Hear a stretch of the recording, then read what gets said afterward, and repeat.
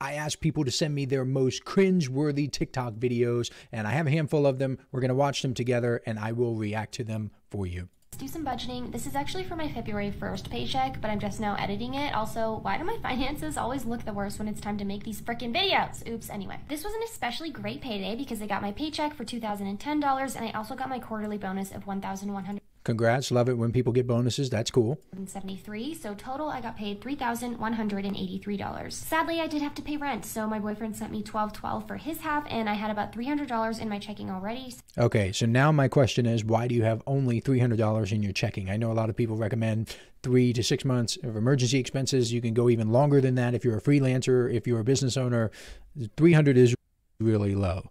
So total checking balance is $4,724. Then, the time I got paid before this, I had put $835 aside for half of my car and rent payments, so I transferred that back to my regular checking since I'm paying those bills today, and that makes my checking balance $5,559. Rent was $2,555, so after I paid that, I had $3K left. And this is where I want to stop the video because my credit card is at an insane $4,900. Okay, I was sitting here wondering, when is the cringeworthy part going to come in? I know it's not just the $300 in checking, because she's paying her bills and now she's transferring money, but that much in her credit card, I hope she pays this off. Because I am visiting family overseas this summer who I haven't seen in 10 years, and those flights were very expensive. So I just paid $2,000 toward that bill, and I'm going to transfer some money out of savings to cover the rest. Okay. And I'm leaving $1K in my checking account until the next time I get paid, just in case of any emergencies. Follow me or else. That's not that bad. That's not very cringeworthy. Okay, let's see if the other one, or the next video, is cringeworthy. Every $100 you make, fold it up, put it away, out of sight, out of mind. This is a savings trick I learned from some Asian on TikTok, so let's try it. All right, so I've already sorted out my 100. Folding your money is not necessarily a savings trick. Getting money and not spending it is the savings trick. So I have to save all of this and only spend this. All right, I got them all right here folded up. Like I said, this is savings and this is spending. Let me know in the comments. I'm going to congratulate and give kudos to anybody who is saving money because I love that. But I don't really see the point in folding up your money and putting it in your wallet that way. Just get a regular wallet or a billfold, stack your money up like this, put it in the wallet and be done with it. Or better yet, invest the stuff. I'd love you to try this. All right, moving on to the next video. When you go to the grocery store and you spend $200 on groceries and it stresses you out and you feel like, damn, I just spent $200 on groceries. No, you didn't. You spent $200 and you exchanged that energetic currency for $200 worth of health and wellness and nutrients. Yes, yes. I mean, see, this manifestation stuff and this, you are the world and the energy and universe everywhere.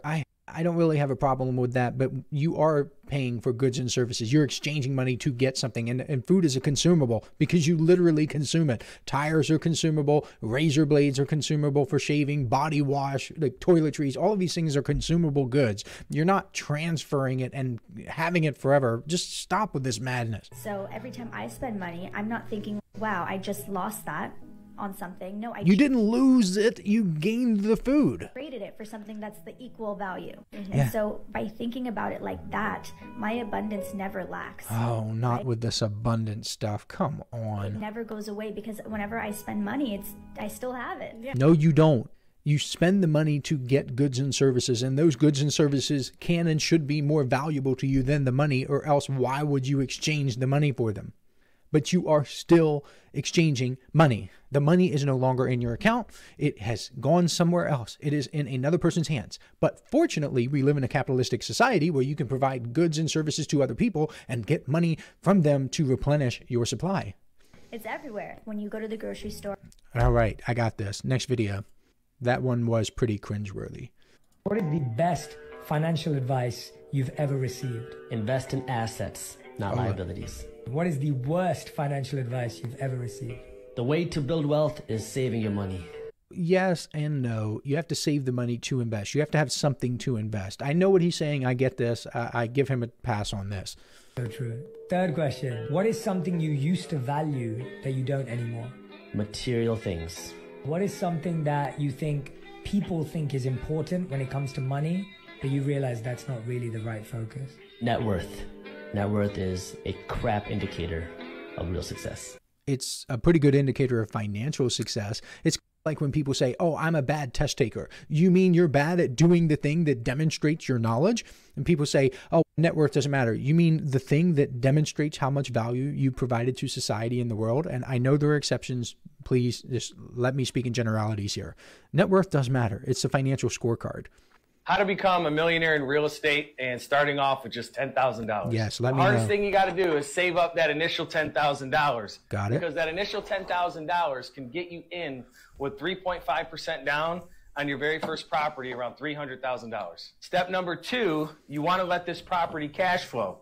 And if you pick the right property in the right Airbnb market, Airbnb market, I know there are lots of people out there who are making a killing with Airbnb. The reason I'm not crazy about Airbnb is because just recently they increased their fees on people. I can't remember what it was before, but now it's 15%, and the owners have no control. Some of the tenants are terrible. I've heard of people who rent in the off season get way worse tenants than people who are renting in peak seasons. I'm not passing judgment on Airbnb or not. I'm just saying I would rather have a steady monthly rent check coming in. Free is going to net you $30,000 in a 12-month span. Now, be smart with your money. Don't just take that 30 grand and party. Take that 30 grand and get yourself into a $600,000 house. Because that $600,000 house, if you buy it in the right market. Wait, so all $30,000 you're collecting and you don't pay a single expense? You have to pay cleaning fees, you got to pay maintenance, you got to pay property taxes, you got to pay insurance. There's so many things that this guy is leaving out. The right Airbnb market, that property is going to cash flow you $50,000 that next calendar year. Now take that cash flow, and the next thing you buy with that 60 grand is you get yourself into a $700,000 house.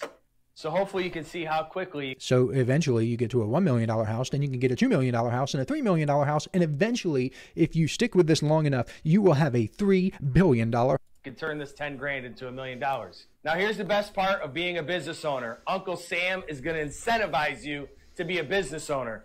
And just like Donald Trump didn't have to pay anything on his tax returns, you won't either. Whoa. I did not know that. I'm a business owner and I have been paying taxes. What have I been doing wrong my entire life? This is your tax write-offs and the benefits of being a business owner. Now, to be fair, there are tons of tax benefits that come from real estate. You've got depreciation and you have expenses that you can write off. I understand that, but you have to pay your taxes. There are ways to claim losses, but that is beyond the scope of this video. But you definitely have to pay your taxes. Let's go to the last video, and I hope it doesn't make me cringe too much. The main reason why people aren't millionaires, in my opinion, is because they're looking at money from the wrong angle. They're saying, how can I make $1 million a year? When they should be saying, how can I make $2,739 a day? Okay, that's how it works out. If I want to make a day, I can say I want to make a certain amount per minute or per second, but it's still the same amount. I understand it's easier to visualize though. If you think like that, every day you hit that goal, you'll hit the yearly goal. Yes, that's how math works. If I get 2 units on day 1 and 2 units on day 2, and my goal is to get 4 units, then yes, I will hit 4. I'm not going to go too hard on this guy. He seems young and his heart is in the right place, I assume, and I wish him nothing but the best. So these were cringeworthy. Please send me some more TikToks. Let me know, what should I talk about next?